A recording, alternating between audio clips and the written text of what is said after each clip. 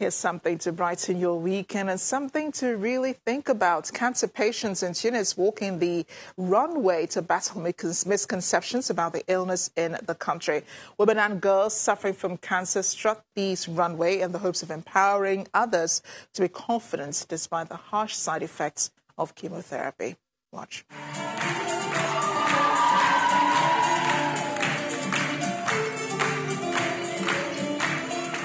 Women and girls suffering from cancer dazzle dozens on a Tunis catwalk with their colourful dresses and fitted tunics at an event organised to battle misconceptions about the illness.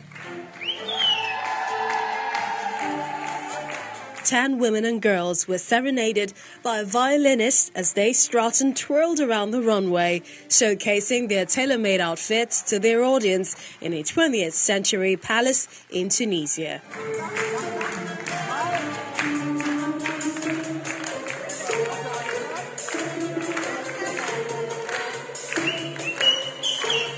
The event is organised by the Rotaract Tarnich Carthage Club with the aim of boosting the patient's confidence and raising morale.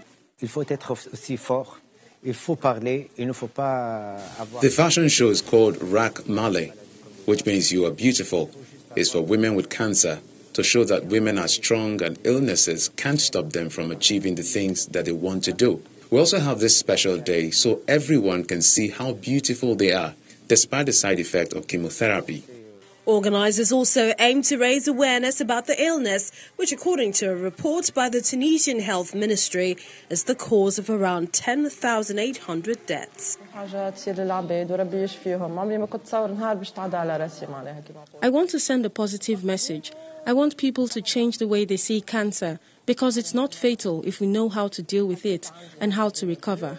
The Tunisian Health Ministry lists cancer as the second major cause of death, with 1,500 women diagnosed with breast cancer each year.